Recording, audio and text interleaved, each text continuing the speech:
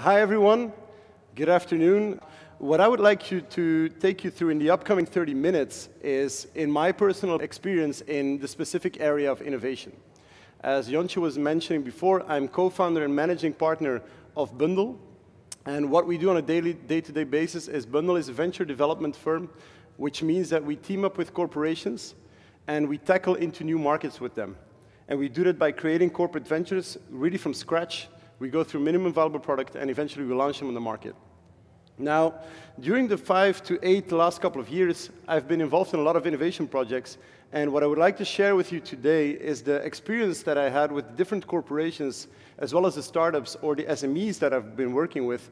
They all have certain struggles, and I want to share specifically the struggles that I've seen in corporations and how they were able to overcome these struggles.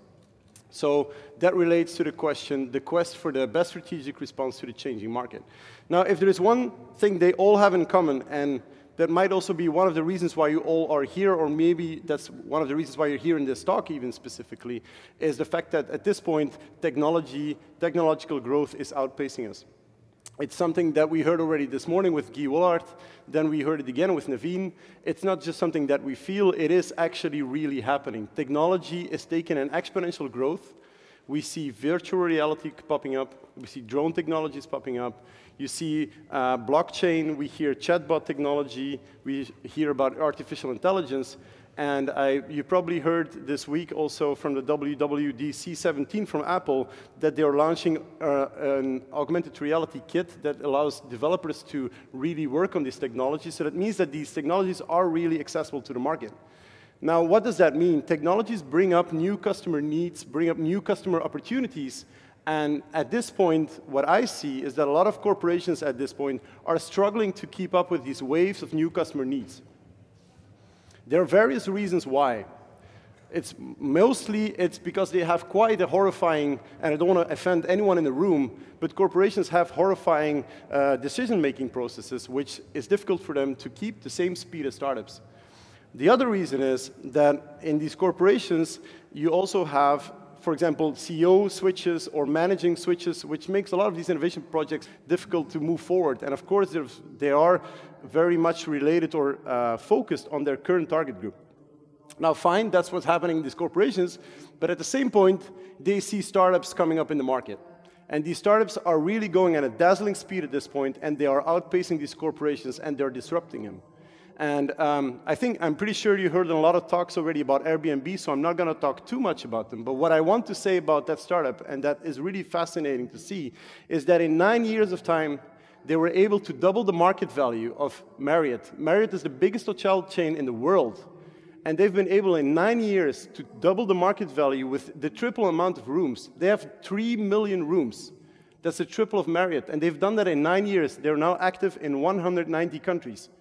Now that's quite fascinating, and it should really dazzle these different corporations, because at this point, they are looking with fear to these startups.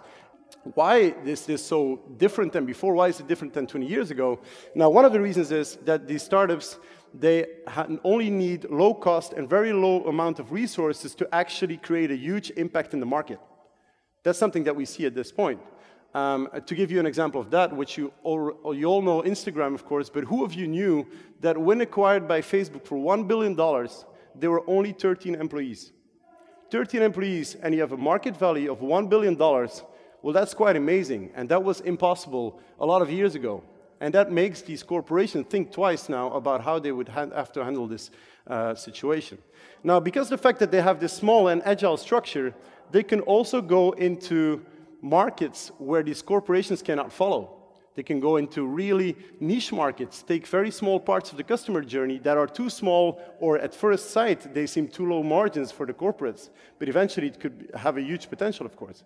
Now, the other part of that is, since they go into these niche markets, they can go a lot closer to the customer needs. They can go a lot closer to tracking the customers, and eventually, by going closer to the customer needs, they can provide a better product. Now, that's what I want to say about the startups. Now, at the other hand, you have these corporates, and they actually have corporate structures that force innovation to go back and forth. And I'm just going to give you a couple of examples, and I'm pretty sure you're familiar with it, is, for example, there is this hierarchy ladder that is in these corporations, and a lot of managers get switched the whole time, and that forces innovation projects to get back into the fridge. CEO switches, new vision in the company, 5 different innovation projects just get out of the way because it doesn't fit into the vision or it doesn't help certain managers to level up. But that's, of course, not the purpose of these innovation projects. They have to get to the market. So they have difficulties with executing. Now, the other point of it is that when these innovation projects really do get to the market, there is way too much still attached to the corporate strings. How can you take the startup speed that you need to compete in the market with the decision-making processes that you have in these corporations? And what we see now is that certain corporations are trying to set up these corporate startup initiatives, but they are actually failing due to the fact that they lack methodology at this point. So those are struggles that we see in the market, and that we also have seen how certain corporations have tackled them and overcome them. So the question remains, what is the best strategic response to that fast-changing market that we are into these very exciting times? How do you act as a corporation? Now, one of the ways we see in the market is that corporations start to acquire these startups. Like, for example, you have Walmart that has bought Jet for $3.3 billion. That's a year ago. Jet is actually an online experience where you can buy a lot of products, and they help you to give more transparency in this buying process, and they help you to save money on these different products. So that's one thing that you see. Another example is, for example, Unilever that is buying the Dollar Shave Club. I'm pretty sure some of you are quite familiar with the advertising of the Dollar Shave Club, with the CEO running through his production line with the shaving tools. Very clear value proposition. You have $1 a month, and you have your shaving tools provided for you. Unilever has chosen to acquire this company in order probably to compete in the market with Gillette. Now, another example just early this year is Ford that is putting $1 billion into Argo AI. Argo AI is a startup that's active in artificial intelligence and robotics. And probably one of the main reasons why Ford did this is to go more to the next level of self-driving cars. So these companies are putting millions of dollars in these startups. And the question then remains, is innovation then a billion-dollar game? Is it a billion-dollar ball game where you can only do acquisitions? Well, my personal opinion is that it's definitely not. I see a lot of these corporations are way too reactive to the market. They wait until there is a startup that comes into the market. They wait too long until that startup actually comes to a certain value that they have to pay $1 billion to buy it. Just imagine what you could do with $1 billion in innovation. Just imagine if you would put 5 startups in the market, 5 startups with the same kind of money, you can still have $200 million for each of those startups. That's quite some money to start a startup. So my opinion is that corporates should not only invest in, but they should collaborate with, and they should develop ventures. That is really important for me, that corporates have moved, like acquisition has been there since 20 years ago. It's just a trend the last couple of years because there's a lot of new startups coming up, but really to collaborate with them and to develop them themselves, that's the real challenge that corporations are facing with. And that terminology in that is called corporate venturing, and for me, corporate venturing is the key to the speed innovation. Now, to go more into that, why would companies do this? Why would companies choose for this corporate venturing? One of the reasons is to go for the speed, the speed that they're so jealous of the startups. You can create it by yourself. If you put a team together, or you collaborate in an early stage with a startup, you will see that you will access the market way faster than you're doing right now in your innovation project. The second thing is new core business potential. Don't only focus on what you're doing today, but what is going to be your revenue stream in 5 years. Be busy with different markets. Be thinking about what are you going to do in 5 years? Which technologies are you going to use? If you focus too much on your current business, it might be that in 5 years you're not in the game anymore. Think about what Naveen was saying this morning about maybe some big corporates that we see today might not be able to be there anymore in 10 years. So invest in the future. And that is related also to my third statement in that, and that is having a window on the market. Collaborating with these startups, developing themselves gives you the opportunity to broaden your horizon, not only to what you're doing today, but also looking forward to what you could be doing tomorrow. And that is also very much related to risk mitigation. Let me take the example again of what I was saying about the $1 billion. If you have $1 billion, you can put it into an acquisition of one company, or you can put it in 10 different ones and start them yourself. Then you still have $1 million for each startup. I think that's quite fair to start a startup. I think a lot of startups would be jealous of this funding to start their business with. And then the last thing, which is not to be forgotten, and it's also something that Corinne was already mentioning from Agoria in the previous talk, is the fact that, of course, it is also very important for your company culture. One of the big things that corporates are facing with today is attracting and retaining talent. And why is that? The main reason why is because if you go to a corporation, still a lot of people think that they're going into a new corporate where they have a big brand, but they're kind of entering a golden cage where they might have a good salary, but they don't really have any challenge. And corporate venturing can really be seen as a new way to see this culture in a different way. Then, of course, comes the question, fine, I'm talking about corporate venturing. What does that mean? How can you do this? Now, the terminology of corporate venturing has already been there since maybe 20 years ago, but that was mainly into CVC investment or it was in acquiring. But now you see it moving much more to the fuzzy front phase of the innovation, where it is really about also searching for ideas and really starting from scratch. And there you see new techniques popping up like incubators, accelerators, you see scouting missions, you see hackathons. All of these techniques are quite new in the last couple of years that they've been developed, and they're really also rising in the market. Now, if you want to see this repertoire, you can see that it has grown to a certain maturity level, that at this point it can be spread out over the different phases of a startup. And there you can clearly see that on your right side, you see that the acquisition and CVC investment was more traditional to how companies looked at corporate venturing. When the actual scale-up was there, when the risk was already taken by another startup, they chose to acquire them.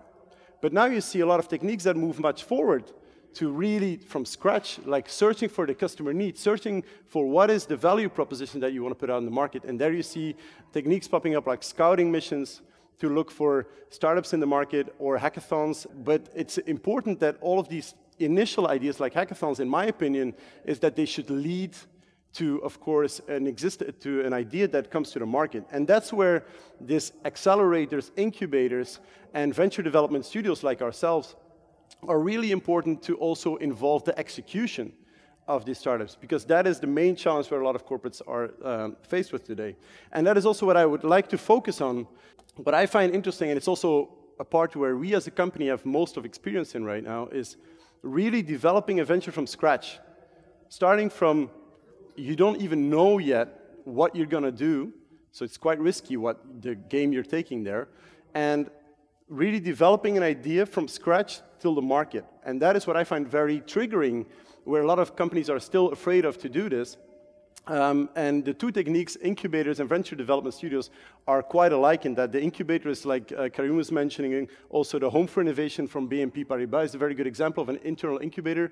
Venture development studios can be seen as the same thing, but where multiple companies plug into one central place where these ventures are developed. So both techniques start from the same angle. What is interesting there is that corporates are actually in pole position to develop these ventures. They don't realize it themselves sometimes, but they have the market access. They have the distribution channels to really bring this venture immediately to a big amount of users.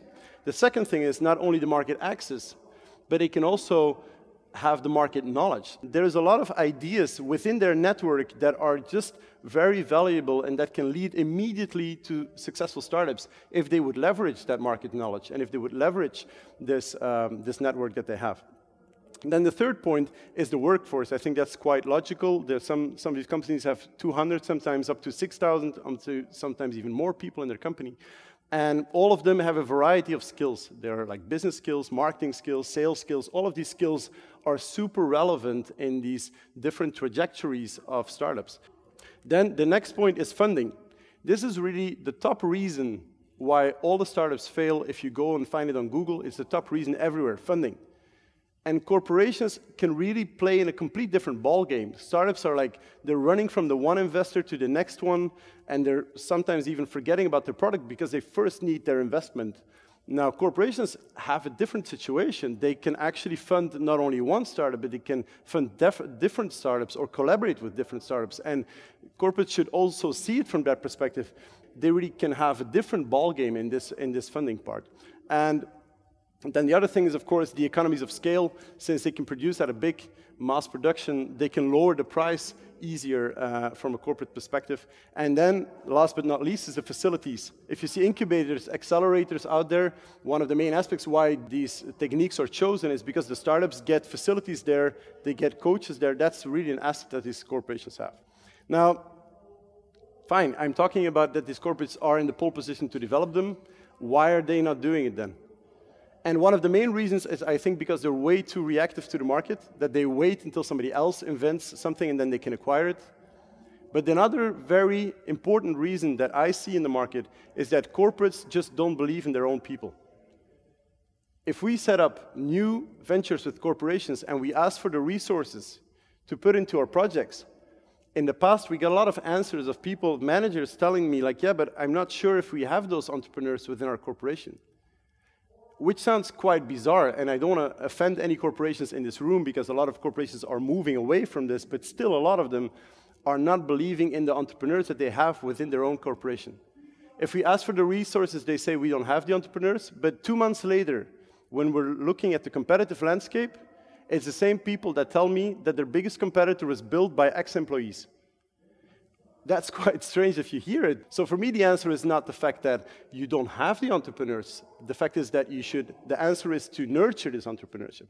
And specifically on this point, I would like to give you 7 takeaways to take with you to how to think about this entrepreneurship in a different way. And one of them, the first one of them is dynamics. How do you create the dynamics within your company? And I think a lot of corporations should still move away from the fact that the marketing manager is a little bit of innovation on the side. Mostly it's the marketing managers that do this. Or the product managers, they have like a side task of innovation. Really like think more in setting up disruption squads, and not only one, set up different teams that work around innovation, dare to think about your future. And it's the same thing when you think about resource allocation. There's a lot of companies that we used to work with. It changed over time, of course, but in the projects that we were, sometimes we got the answer like, okay, you can work with these people, but they can only work on Monday and Tuesday on these projects. But then I'm like, okay, but how are we able to compete in the market with people that work day and night to bring a new startup to the market, and I have half the resources to work in this new startup? That's just a contradiction that is difficult to work with, of course. And the third thing is also, do you work in your own headquarters or do you create decentralized or external locations? And I think you have to find a good balance in this to really think about certain projects need to breathe innovation in a different way, and they cannot have lunch with your people, the day-to-day people every day. Let them breathe innovation in a different location. That's very important. And then I think for me, the most important part of the 7 tips that I can give you is how do you incentivize your people? You're competing with people on the market that are incentivized by building a startup on the market, and you are incentivizing your people with fixed fees and a 9-to-5 job. That is quite difficult if you put those two in a balance with each other. I'm not saying everybody in this room is doing it. I'm just saying that a lot of people that I've seen were doing it in the past. And it is very difficult to do this, but as a company, you should think about how can we create incentives for entrepreneurs within our company, make it interesting for them, that they can also work day and night on an idea, that they can really work towards going to this market. And then there is, of course, the process, which is, I guess, the first thing that a lot of you people would say, is agile processes. It's in every room that I'm at, people are talking about agile processes. We have to have an agile structure. But I don't see so many companies that actually have it. Who of you actually has a structure where you can say that team has a fixed independent budget, they can crash with it on the market, they can do whatever they want, they have full autonomy, and they can grow while doing? I'm very happy that you have it. And I'm pretty sure that some of you have it more. I'm not saying all corporations are at this point, but it's a shift that you should make. And I see that it's also really working in the corporations that we've worked with. They are now at a different ballgame where you see that people are incentivized in a different way and where they can grow while doing. He was also telling us this morning about research and development takes too much time sometimes. Sometimes you just have to go and grow while doing. So that's really about the process. Again, I think a lot of you know it. I just wonder who actually does it and put it into practice. And then the ownership is quite the same as what I was saying about the incentive model. A not only work with your internal people that way, but if you ask external people like ourselves to put skin into the game and to think with you on a long-term relationship, then also think about joint IP. We have a couple of joint ventures at this point with big corporates within Belgium, but also international, and that really creates a long-term relationship and really makes a completely different mindset. Also do it with the startups that you invest in. If you invest in startups, don't immediately acquire them, but let them have their own culture and let them have also part of this IP ownership. And then there's the last part, so number 7 of the takeaway that I would like to give to you today is there are a lot of people that think that they still have to bring these new startups under their current brand, under the umbrella brand. There are 3 reasons why I would not do this. First of all, you want very transparent feedback from your customer if you put a new product in the market. They will not answer to you in a transparent way if they know it's related to your brand, in a good and in a bad way. Some will choose for it because they were trustworthy to the old brand. Some will not buy it because of the fact that it's related to that other brand. Another reason is that it can also hurt your brand image. If your startup crashes on the market, then it will involve something to your brand image, to your umbrella brand, or even if you go to certain target groups that are not really related to your current target groups, you have to just bring it under a different name. And then the last reason for this is that your customer actually wants, and I think the Dollar Shave Club is a very good example of this, your customer just wants very clear value propositions. They want to see, like for Dollar Shave Club, it's a clear brand, the name is already saying what it does, you pay $1 a month and you get your shaving tools. Very clear, and that is only possible if you bring it under a new brand.